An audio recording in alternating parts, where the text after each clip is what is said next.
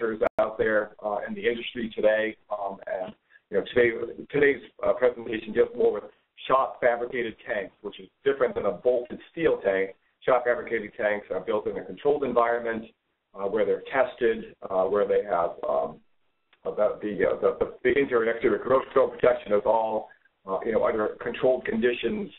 So that's going to be the basis of design, or the basis of our presentation today.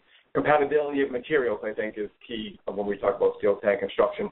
Flexibilities in designs. You'll see some pretty unique applications, I think, in some of the product applications that we have out there today. And then obviously the 100% recyclability, being able to put something in the ground that we can take back out and utilize down the road. Codes and standards that govern water storage and ASME vessels, the one being NFPA 22. I'm sure a lot of you folks out there are in the fire protection business from a specifying standpoint. Seems like fire protection for mission-critical facilities, schools, hospitals. We just don't have the line pressure to be able to have the duration that we need, the hose string duration that we need on the fire protection side of it. So NFPA 22 is a big part of tank construction. AWWA, anything other than UL, we follow AWWA standards for welded steel tanks. AWWA D102 would be for the coating side of it. Again, anything other than a UL storage tank. And then ASME vessels for the pressurized systems that we have out there, process, industrial applications, and some of the different applications. Steel tank construction is pretty unique in some of the equipment that is used there. It's a good sized roller that you see. We actually take a steel sheet, depending on the diameter of the tank. Those steel sheets are cut to length. They're put through a roller and they're rolled into a cylinder. Gives it some structural integrity as we start to put together a tank in the shop. These cylinders get welded together, again, depending on the volume of that tank, the diameter of that tank. They get welded together. And this application is for most of the atmospheric tanks that you're going to see out there today. We use a lap weld. You basically overlap one cylinder into another, and we would weld the outside of that tank. If it's used for water applications or something that we know that there's going to be some issues, fire protection tanks, we're going to actually steel weld the inside of that tank as well. Again, from a specifying standpoint, it's a critical element in the longevity of that tank and its structural integrity. So this is a good application of them actually putting together some of these cylinders to make a larger volume tank. Double wall tanks, for instance, again, not necessarily in the water side of it, but if there's a chemical storage vessel that you're specifying, it may require even some of these hazardous waste tanks. If you're doing a fire protection facility for an aircraft hangar, for instance, and you have AFFF foam that's used on your fire protection side of it, I mean, you have to have a storage tank to be able to capture that water before it goes into the sanitary sewer. So that storage vessel may be a double wall, and this is actually what we would call a double wall tank with a 360-degree wrap. So we would have one vessel, and then we would basically wrap that again with another sheet of steel. It makes an interstitial annular space within the two walls. So if there's any kind of breach within the tank itself, the fluid is going to migrate down to that interstice, and we'll have a monitoring system in there to check if there's any issues with our vessels. So it's a 360-degree wrap. On the ASME side of it, and even some of the other tanks that are utilized out there in the industry today, you could have a butt weld where we actually take and make a profile prior to the cylinders being put together, and they weld that both internally and externally. They could be X-rayed if needed. A lot of the ASME vessels that are manufactured out there in the field today have 100% radiography because, again, it's something that is pretty important from a critical design standpoint to be able to hold any kind of pressure. Some of these vessels, 200, 300, 400 psi if they're for steam. On the steam side of it, that could even be more than that, especially on the power side of it. There's still a lot of high pressures in these applications. So being able to put the tank together and have it, again, from a quality control standpoint is pretty critical. Coatings, another important aspect of any of these steel tank designs and details. Blasting, here you're seeing a grit blast. There's an SP6 blast and an SP10 blast. An SP6 blast would be a blast that would be used on the exterior of the tank. It's a metal blast that's used out there in the industry, and it gets it so that the paints that we're using out there in the field actually stays and sticks to the tank. Most of the coatings that you see out there today are urethane-based. There's some epoxy-based systems that are out there, but urethane sort of seems to be the steel tank industry utilizes a urethane coating in both their P3 and their AC100U coatings. So it's pretty critical. SP10 blast is an interior coating. It's almost a pure white blast where you're getting that metal down to any impurities that are in there and creating a pattern. So again, so that urethane, once sprayed on there, adheres to the surface and stays there forever. I mean, that's sort of, I think anybody in the manufacturing industry wants to make those products that are going to be there for a long period of time. Coatings, solid urethane coatings. Most everything that is sprayed out there today is no or low VOC, meaning no volatile organic compounds. So that way there, from a urethane standpoint, urethane comes out of the gun in a two-part process, and it dries relatively quickly, so you can put on 15 mils at a time and get for like an AC100 of the Steel Tank Institute. That's a 75 mil coating. In some instances, we can go to 100 mils from a coating standpoint. So it's something that's pretty much an industry standard, and it's utilized for most of these corrosion control protection for tanks. Gives you that 10-year warranty, that 20-year warranty, that 30-year warranty from the corrosion standpoint. Again, from when you're specifying it as an ASPE engineer, it's something that's definitely a critical element in the specifying process. Interior coatings are the same. We need to know, what's being stored in these storage vessels. If it's water, then the interior coating needs to be NSF compliant. If it's going to be some kind of a chemical based or some kind of a corrosive type material, we know, again, some of the urethanes work really well in those applications, but it could be an epoxy based material that may be utilized a little bit thinner as it comes out of the gun, but again, it's the same process. SP10 blast, we spray the interior of the system so that we get a good coating with all the fittings and whatnot, and anything that's in there. So most of these down cover pipes and all that stuff is put in, obviously prior to the coating process or prior to the blast process, but you can see that what the benefits of having a coating and coating materials in there for corrosion control protection. ASME vessels, we follow from a quality standpoint, from a welding standpoint, a welding procedure standpoint. They're ASME vessels, Section 8, Division 1 on the storage tank side of it, and those deal with hydropneumatic tanks. So it's sort of a Bible that is used throughout the industry. If you're an ASME certified factory, that means that there is a gentleman from the ASME vessel inspection standpoint. He's there pretty much 24/7, living at the factory, making sure that these standards are followed. Anybody that welds to ASME standards has a certification and has to be recertified, sort of like we do as engineers. I mean, we have to have our CEU credits. They have to have their welding credits. So they're continually learning, continually growing with the industry, with business, the different types of welders that are out there, the different types of weld procedures that are out there. Because when you're working on power plants and some of these other facilities, I mean, they have some pretty critical weld procedures. Some of these fittings that may be seeing, huge temperatures or huge pressure swings in the application. ASME products, as we talked about, could be chemicals, could be liquids, could be gases, at all different types of pressure ratings. If we're going to specify an ASME vessel, obviously the critical element is, in most of these, is the working pressure. And then we test to 1.5 times that working pressure. So it gives us the steel thickness. It tells us, from an installation standpoint, what size base ring do we need to have? What kind of anchor tubes are we looking at an installation side of it, so we know what to do on any kind of seismic calculations, and it gives us a good range. But there's all different types of products: hot and cold water storage tanks. We'll talk a little bit about fire protection tanks, chlorine contact tanks, boiler blowdown, air receivers, all on the process side of it. So basically, a pressure vessel is just that.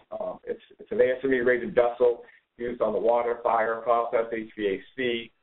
In most instances, a pressure vessel has what we would call a 2/3 to 1/3 storage capacity.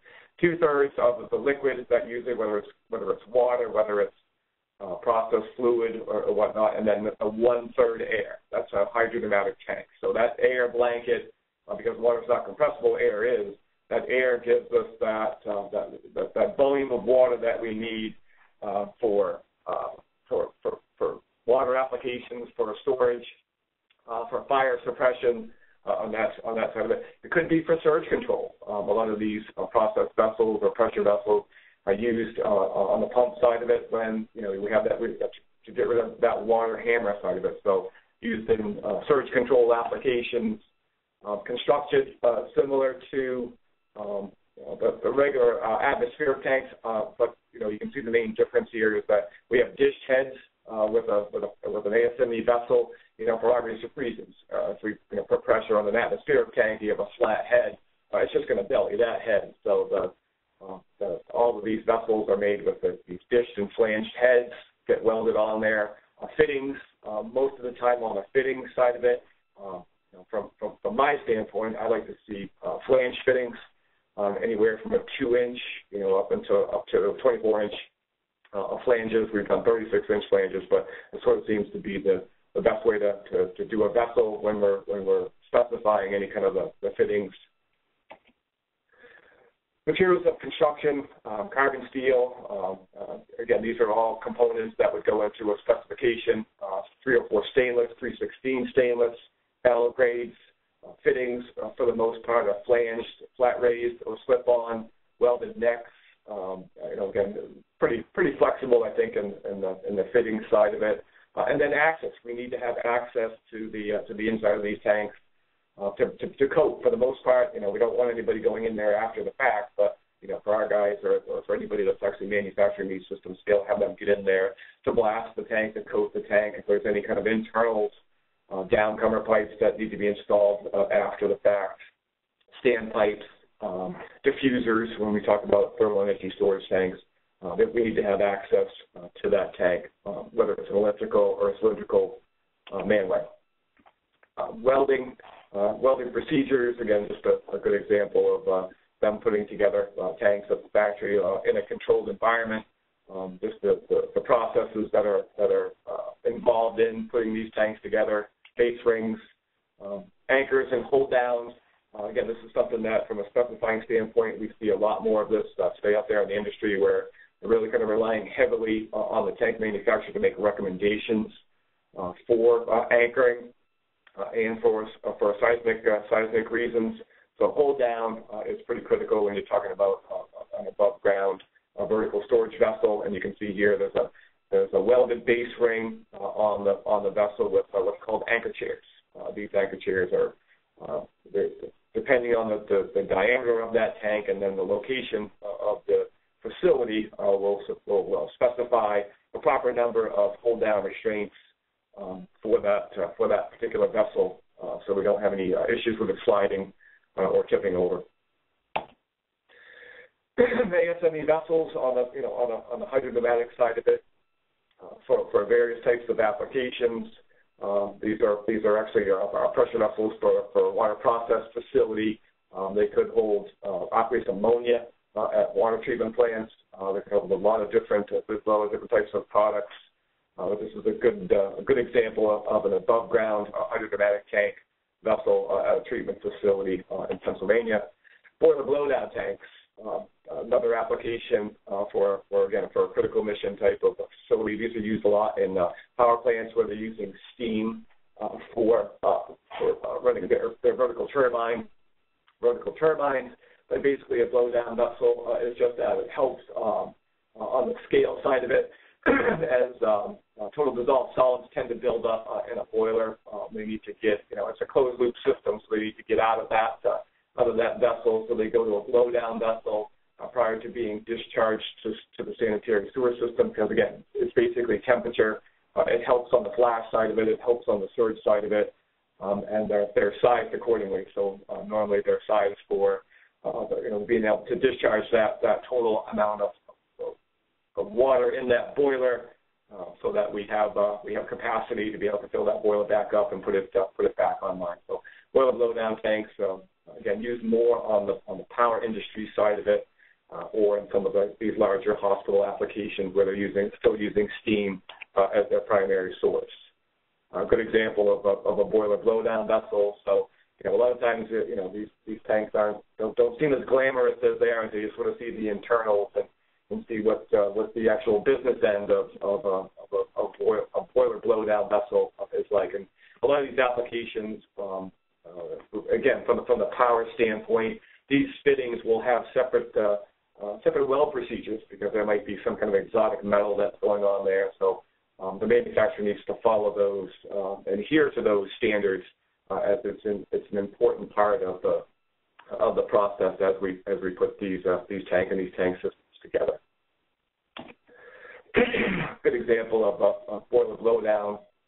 These are what you would call on the left-hand picture there. That's called a tangential fitting, and the ability to have a steel tank and be able to weld these fittings in these certain applications.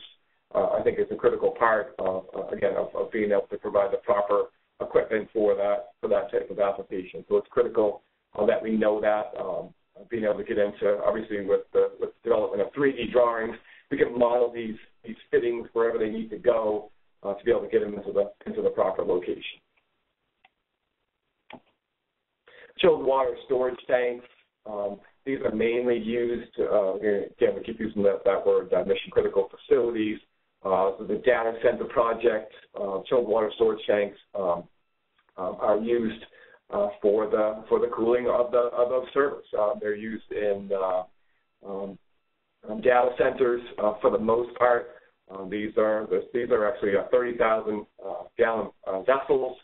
This is a GM factory where they actually brought some of their data centers back from Japan when they had that huge issue there with the tsunami in Japan. A lot of the people that had their data centers over there found out that uninterruptible power supply was interruptible because of the natural catastrophe. So they just found out how important it was to have a redundancy. So basically, a chilled water tank is a redundant cooling source for these vessels. So if we do have an issue, with that data center, we basically have all of this water in the thermal energy storage tank to be able to back up. If that chiller goes down, if there's multiple chillers within the facility, the chiller goes down, it takes a certain amount of time to get that chiller back on. We get another chiller back on in the process, so we have these thermal energy storage tanks that make up that load. So in the instance of General Motors, they had 6 30,000-gallon vessels to be able to handle any issues that they had with their chillers. So basically what would happen is we would turn away from the chiller, go right to our thermal energy storage tank. We would start pulling that cold water off the bottom of this vessel. It could be, in most of these instances, 1,000 gallons a minute for a certain period of time. So it's that's why you see the diffusers in the bottom of this tank. So we don't want to agitate that water. And then as it returns into the tank, it's obviously going to be warmer after that cooling process. So we basically want gravity to sort of set in here and allow that thermocline to build, or that difference between my discharge temperature and my return water. It's going to sort of create a blanket within that tank, and we want that blanket to be stable as it moves through, so that we're utilizing that full 30,000 gallons of water in these vessels. So a lot of engineering, and design for these systems. Basically, the business end of these thermal energy storage tanks are the diffusers. We need to know the temperature differential when we're designing these, and we need to know the flow rating. And obviously, the working pressure is basically going to be your pump pressure. good example of some thermal energy storage tanks basically out there in the field.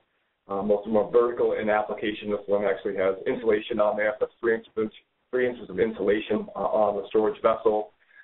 There's thermal wells, all those little connections and cables going up the side of that tank are all thermal wells, and that basically tells us, when we're discharging that tank, tells us exactly where our temperature is and if we are consistent and where that thermal climate is developing.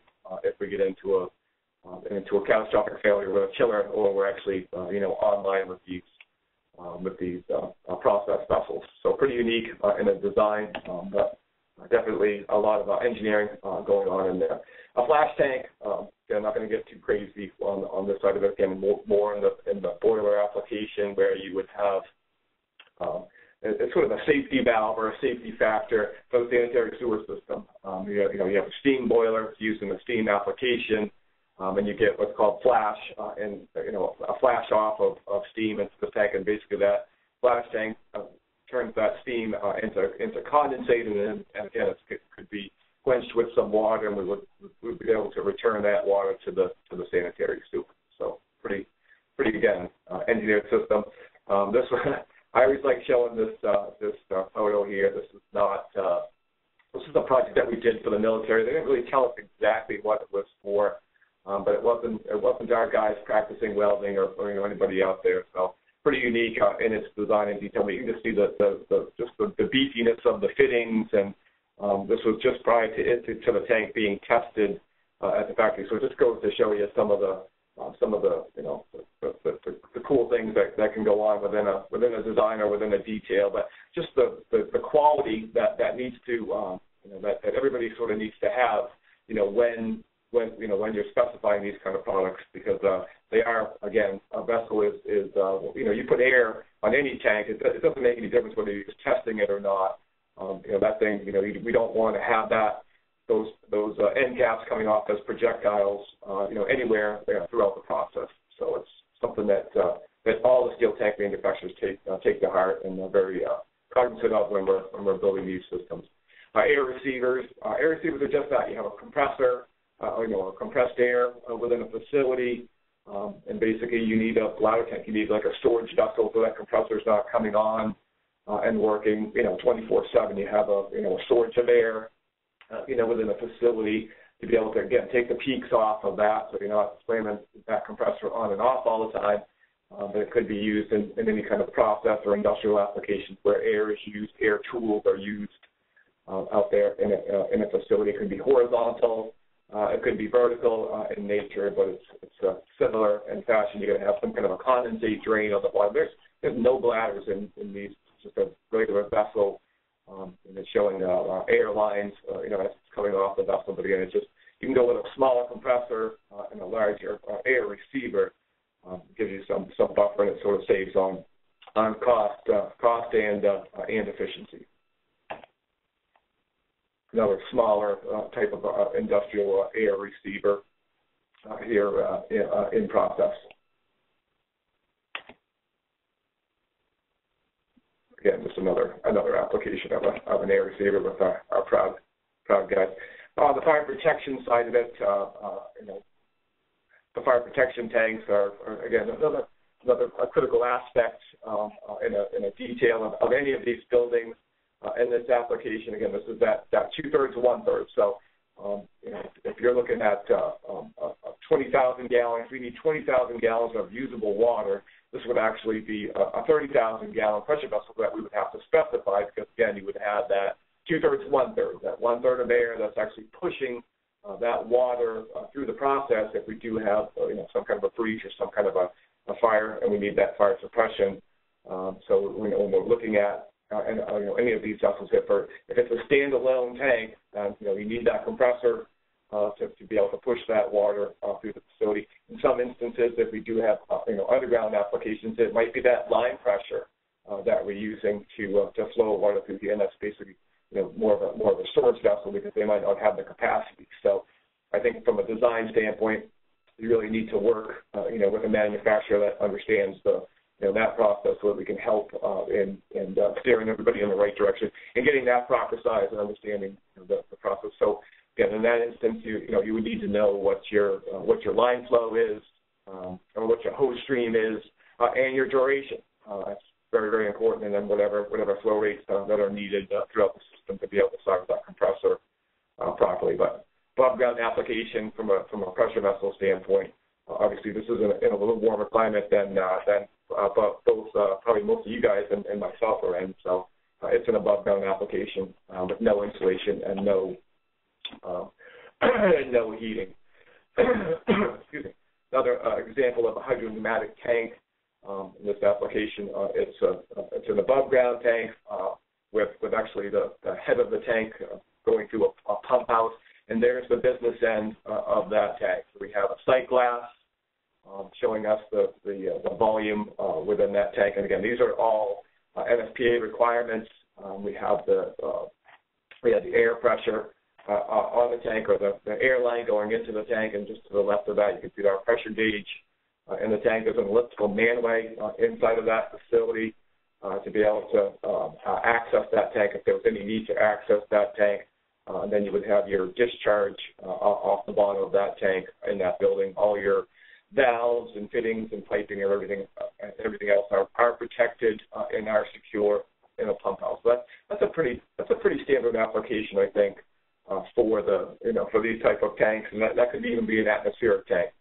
In between that concrete wall is what we call a water stop, where we'd actually weld a ring around that tank so that we'd be able to put some kind of an expansion joint in there for that wall to sit on, or for that wall to sit around that tank so that it's secure and it's not causing any issues structurally with the tank itself. Some underground storage tanks, although these say atmospheric underground storage tanks, these are for a facility. It's for a hospital. It's basically for water for the facility, but it was also for emergency water. So I know the new some of the new VOCA codes that we're going to see. I think I'm not sure if it's 2020, but most of your mission critical facilities. And again, I keep saying that term, but that could be hospitals. That could be any facility where the personnel needs to stay there in a catastrophic event. There's anything that happens, God forbid, nuclear accidents, anything like that. These facilities need to stay open. If there is a break in the water line, if there's an issue with their sewer infrastructure, they need to have water at these facilities. That's what these tanks are doing. So under normal operating conditions, these tanks are storage vessels, and they're in the municipal process line, and they might be 60, 70 psi of full of water going through these tanks and they're going to tanks. So basically, it's just a bulge. It's a bulge in the pipe. But if we had a catastrophic failure with that water line, these tanks would shut down. They would actually go to atmospheric pressure, and on the bottom, those little blue, they're actually fitting protectors. Those are your suction lines off the bottom of those tanks. We would have a booster pump on the inside of that facility that would be on a generator or some kind of uninterrupted power source, and those tanks would be basically storage vessels, be able to provide water to that facility for 2 days or 3 days or whatever that building code tells us that we need to have for backup. So in most of those applications, when you're doing hospitals and these facilities, you have to have water, backup water, you have to have backup sewer, and you have to have backup power. So it could be propane, it could be oil, it could be anything that's going to be able to provide. It could be diesel, anything that's going to be able to provide power to that facility if there's some sort of catastrophic failure within the infrastructure itself or the building or whatnot. So we're seeing a lot more of these type of applications. It's sort of a dual purpose tank. Stainless steel tanks in some applications. We're getting into some corrosive materials or some exotic areas. Some sort of could be food grade applications. But stainless steel on an ASME pressure side of it isn't always the norm, but it just kind of shows you some of the other applications that are out there that can be done with any of these type of vessels. chlorine contact tanks for some of these states that are actually surface water states, meaning that they derive more than 50% of their drinking water from surface water. There could be, I know New Jersey is a big surface water state, Pennsylvania, I mean, obviously go down south. I'm sure parts of Ohio would be considered surface water states, but a chlorine contact tank goes directly to the EPA for log treatment for drinking water. So if you're upgrading a pump station or anything like that, you're using, that water needs to be disinfected, and for the most part, everybody's has to go to that for-log treatment, meaning that there's a certain amount of contact time, within a vessel to be able to get us to that treatment. So it's about treatability. Again, when we see these tanks out there in operation, and don't always understand exactly what's going on the inside of them, but there's a baffling factor in any of these chlorine contact tanks, and this is just a good example of baffling factors, and basically what we're talking about when we look at designing some of these systems. Obviously, we don't want poor circulation. We want to try to get the best circulation and the most efficient tank possible, because it goes directly to sizing of these systems. And there's basically a pretty simple formula for calculating chlorine contact tanks. It's all based on time. I need a certain amount of time, within that tank, based on my flow rating and my baffling factor to get me to that treatment, to that four-log treatment on the back end. And that's going to go directly to that first facility being serviced. So it's pretty important in most of these applications. And basically a baffling factor is just that. There's a bunch of baffles, within the tank system. For the most part, what you see as a standard is what we would call a 0.5 baffling factor. So if you saw from that previous slide that I had on there, 0.5 is okay, but basically it's saying it's only giving me 50% of the efficiency that I would need within the tank. 0.7 baffling factor is required by New Jersey. In some parts of Pennsylvania, we're seeing that. Colorado is going to a 0.7 baffling factor, which just means that I'm 20% more efficient by putting two perforated baffles within that tank, within my inlet and my outlet, to get me better mixing. So it's sort of the exact opposite of what we try to think about when we're talking about separation and oil water separators and grease interceptors, and we want to be able to have quiescent flow and separate the material with it. For the chlorine contact tank, we're doing just the opposite. I want to agitate that flow. I want to keep it in that tank as long as I can through that tortuous path, and make it as viscous as possible to be able to again get that good contact time, and to be able to basically, if you think about it, if the difference between 0.5 and the 0.7, I said is 20%. It just means that my tank is 20% smaller if I'm going to a more efficient type of design. So it works in a couple different ways. So pretty efficient. Underground applications, again, similar to any of the above ground applications, it's going to have the same pressure rating.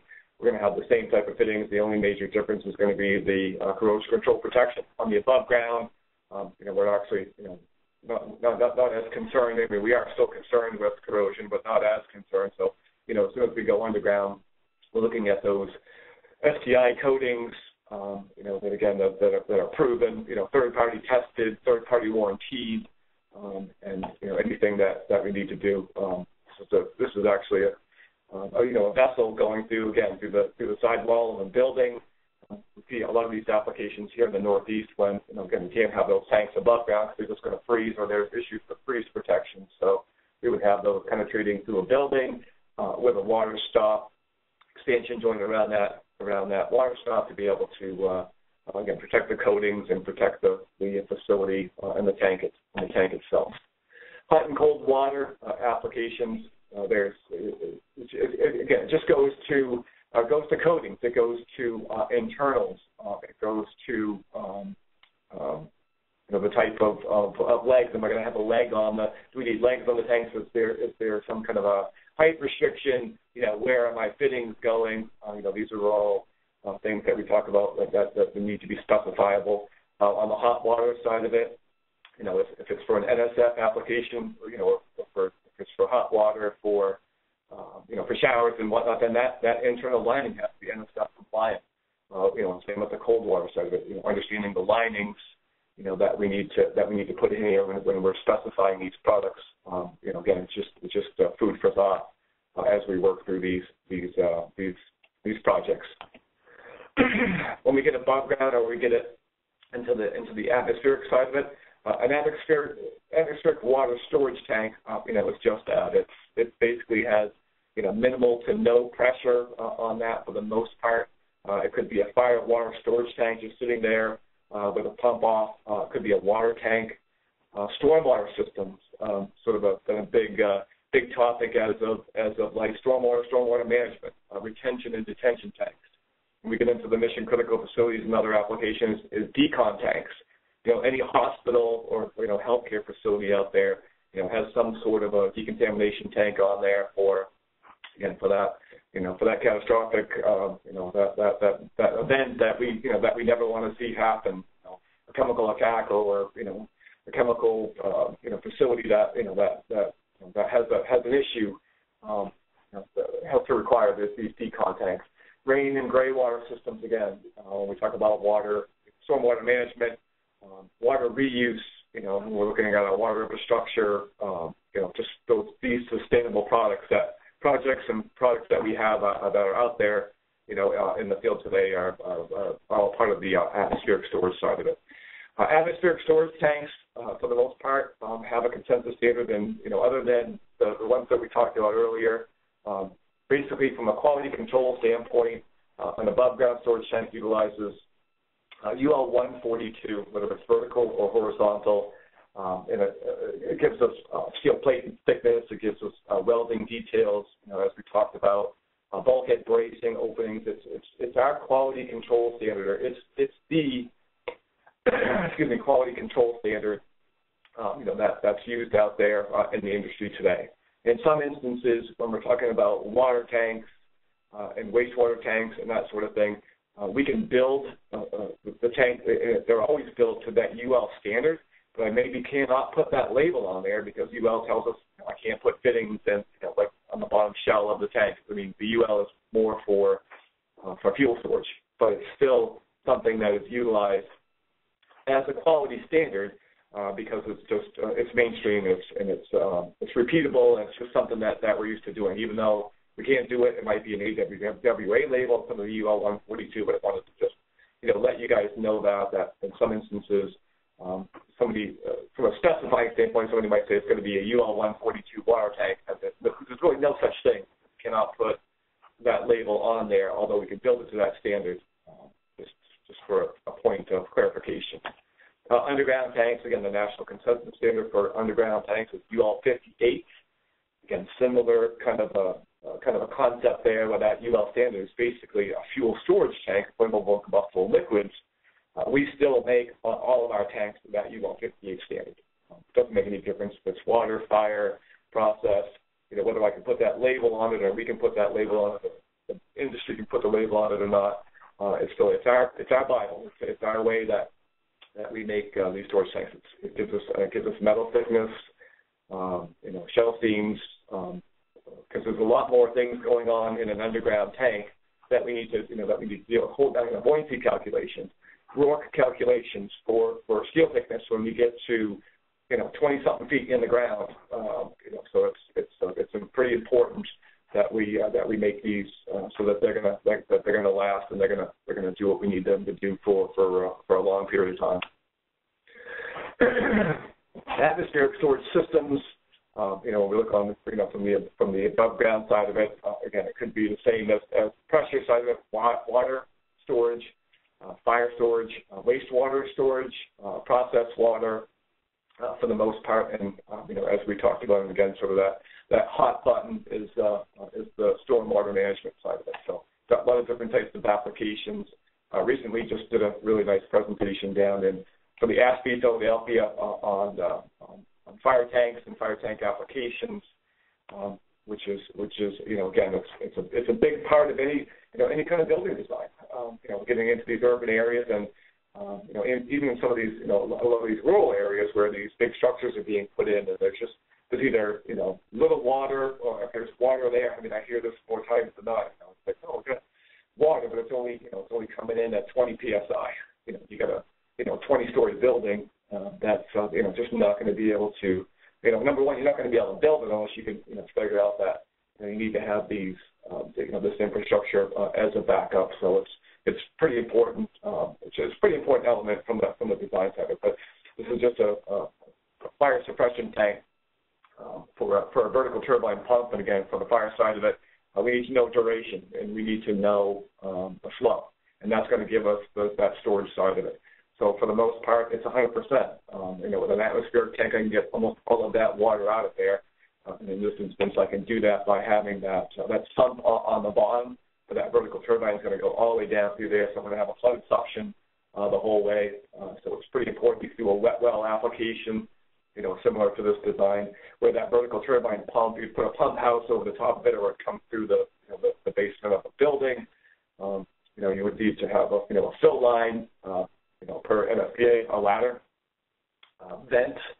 Venting is probably the one thing that's sort of missed, or the issues that we see with most of these atmospheric tanks. Somebody's trying to choke down that vent, or not understanding the properties of a properly vented tank. And again, when you're pumping water in there or pumping water out, we have that you want that air or that vacuum release or relief. So venting is pretty critical in these applications. And then just installing the bottom sump on there. They're getting a little creative in their application because the sump was so long in this application, so it's pretty. And there is just the tank being installed in the ground.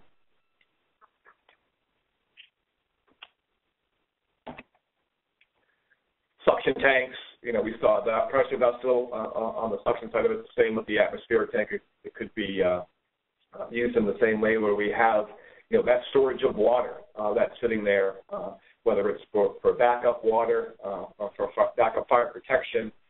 We would have a booster pump or some kind of a pump coming off the head of the bottom head of that tank. We might need an anti-vortex plate on there for the most part on any of our fire protection tanks. You're talking 500 gallons a minute, 1,000 gallons a minute, 2,000 gallons a minute.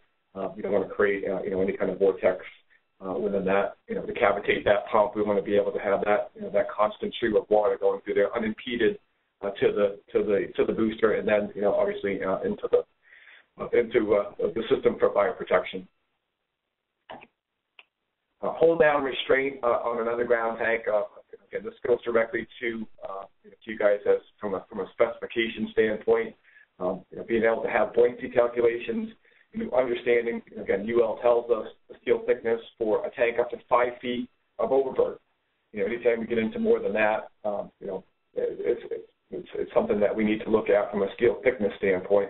Because for the most part, when you're talking about hold down restraint systems, it's being calculated at the worst possible conditions. So meaning that this excavation is totally underwater, and that tank is empty. And that's how any of these hold-down systems and buoyancy calculations are done. So we figure on the worst possible conditions, and if you've ever done any work in Florida, we call them bathtub installations, where you basically go in and you're trying to dewater the site, and that tank is basically below the water level. So there's straps, there's whether it's a hold-down pad. In this instance, you're seeing dead men, down the side of the tank. Again, it's just adding to the overburden. It's something that needs to be addressed from a specifying standpoint, and it needs to be addressed in the proper fashion. And that's, again, leaving that up to the tank manufacturers is for the most part what we see as a standard. Cistern tanks, again, these would be more in your rural areas where there's no water or no water supply, and we need to have that 30,000 gallons or that 1,000 gallons a minute for 30 minutes. Again, you're seeing the proper application where if I'm going from left to right, I have my fill with a standpipe. We have access to the tank if needed. In the middle, I have a vent and level gauge, combination vent and level gauge, so that we can, it's a visual type of thing, so you can just kind of walk by it or drive by it if it's the fire marshal, tell us that tank's full of water, and then we have that Siamese connection for the pump or the tanker to be able to come up and hook up to that and use their pump, onboard pump to be able to do any kind of fire. Excuse me. Just a good example, again, of we talk about understanding where these tank systems are going. It's just the depth of bury.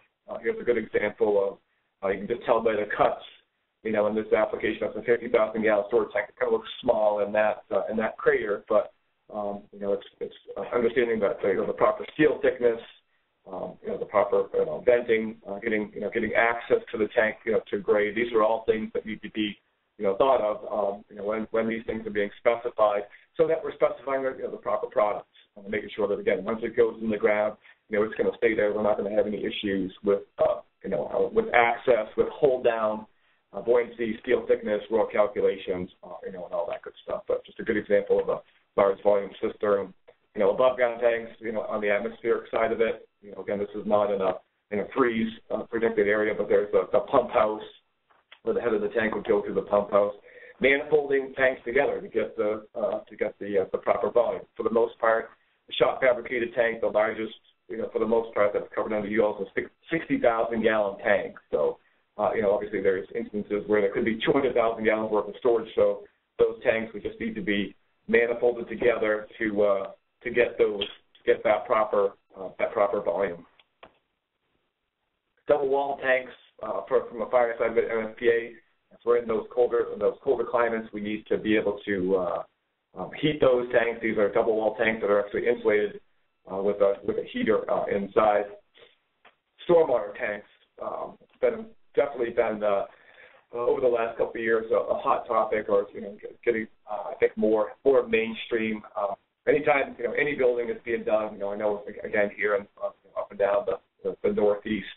We have issues with stormwater. Too many of these 100-year storms have been coming through, and there's just basically no way to build a bigger wastewater treatment plant or water treatment plant here. And in New England, we have a ton of combined sewers. So you have a big, huge storm event, and we have a sanitary sewer overflow or combined sewer overflow, if you will. So retention and detention, and we just can't put detention ponds out there anymore. So requirements for being able to shave off that peak flow or that peak storm event, storing it in a tank, whether it's 2 or 3 stories down in the building, is pretty important to be able to meet the needs of that infrastructure. Just a couple of larger rectangular systems here in New York City. Manifolding tanks together to be able to capture that storm, and then getting creative with with stormwater and stormwater detention and retention. But again, most of these are going inside the building because there's just whether it's a 0 watt line in New York City, you're not going to have any green areas. So being able to utilize a tank to be able to take off that peak flow is critical. It's one of the first things that gets put into a building. It's probably a couple stories down in that facility. Decontamination tanks, are pretty straightforward. For the most part, whether they're underground or above ground, it's a double wall tank. It's got a valve on there so that we can direct, the normal flows to the sanitary sewer if we do have that issue, where we have a catastrophic failure or that sort of a issue, then the tank's going to be able to capture a certain amount of water and store it, and then whether it's going to get pumped out of there, there's a float in there, there's a double wall sensor to be able to tell us, control panel, to tell us what's going on. But they are critical parts of that facility. Rainwater harvesting, for the most part, stormwater management, rainwater harvesting has been a huge issue. Something that we've seen not only just from a lead standpoint, but from combining the two. There's I think a lot of these projects are done for lead, but a lot of them now are being done on the stormwater management and then on the water quality side of it too. I mean, again, just looking at today's ASPE magazine, our infrastructure, has some serious issues. So being able to sort of go offline and have a decentralized system for water, for non-potable water, has been pretty big. So manufacturers out there today are doing complete package systems. So you guys as specifiers, sort of can rely, I think, on, and there's a bunch of manufacturers out there that are really kind of know what's going on within these systems. And if you've ever done one, you really need to, I think, rely on that. Again, because the parts and pieces, the days of getting parts and pieces, I think have gone by us. It's not like it's not like a proprietary design, because again, everybody sort of has the parts and pieces and the storage vessels, being the most expensive part, from the storage side of it. Being able to package the system, relying on a manufacturer to be able to package that system. So from a cost saving standpoint, from a footprint standpoint, from a testing standpoint, you're relying on the manufacturer to be able to do that, and it's a performance standard rather maybe than an equipment standard. So it takes a little bit of a pressure, I think, off of the specifying engineer. But then it's that liability thing too. You're making sure that it's one person that you're pointing the finger at, whether it's good, bad, or indifferent. So just something to think about. But pumps, again, I'm not going to get too crazy. This is a whole other presentation all in itself, but I'm not going to get too crazy, I think, on the design elements. But if you guys have ever done these, obviously there's first flush filters, there's storage, there's pumps. We need to pump water out of these tank systems to get them inside of the building. There's floating suctions that are on these pumps. When we get above ground skid mounting, can't say it enough, being able to package this equipment to be able to get it to the site so that the mechanical contractor can easily put it together. Single point connections, to control panels is a pretty critical element.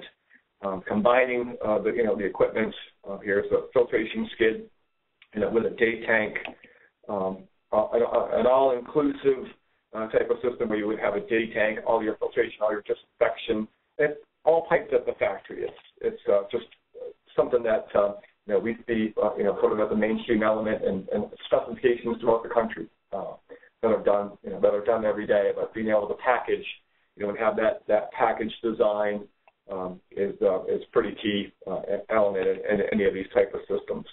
Filtration and disinfection that would go directly to who's ever going to inherit this system too. That's something that when you're designing the system, working with a manufacturer that sort of understands the process and what's what is good for a school, might not be good for for a hospital, or it might not be good for a data center, or it might not be good for a closed loop process industrial application. So understanding the process, testing, can't say it enough.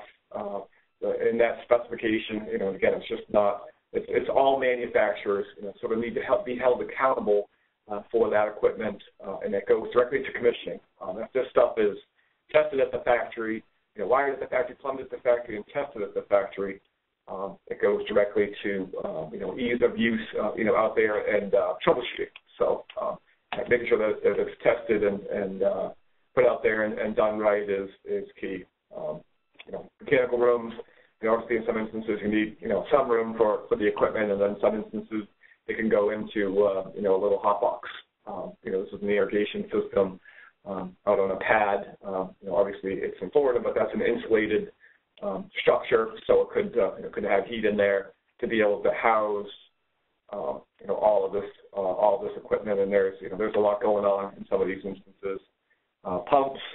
Pumping, for the most part, pumps and controls could be whatever that facility is utilizing for pumps. But from a control standpoint, the PLC controllers are sort of the everyday now. It's very rare that you're going to see a bunch of HOA switches in any of these type of systems, because basically it's a little science point. You need to be able to get in there and know your levels, be able to set your levels, turn your pumps on and off through a touchscreen.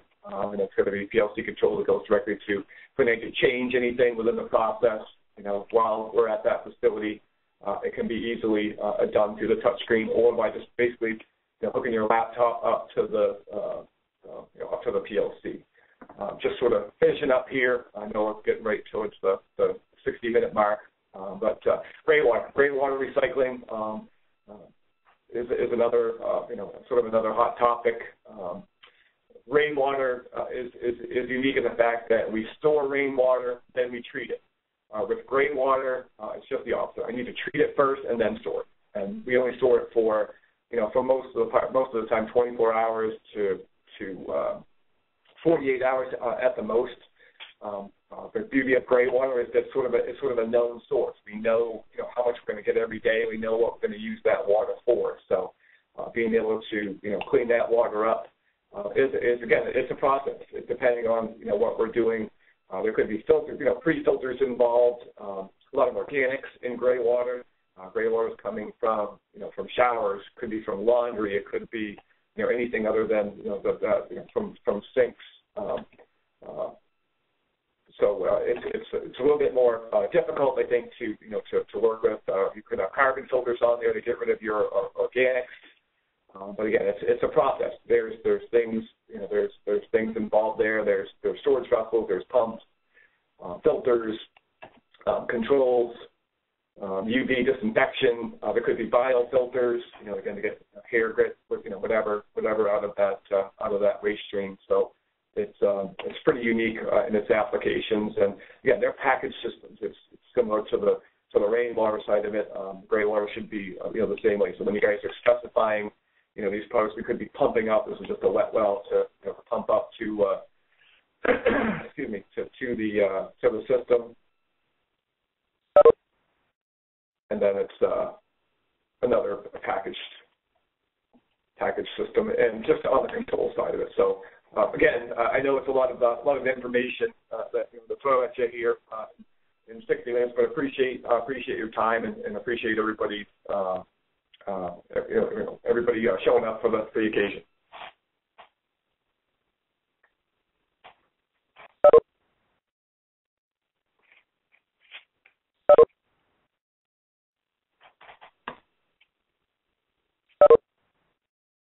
Can you hear me? I'm sorry.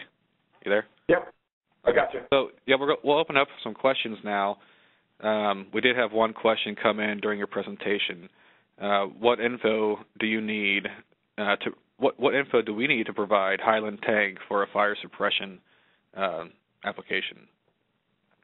On the fire suppression side of it, depending on what you're, what we're using for pumps, is basically duration. I mean, I need to know what your flow is and how long we need that flow for.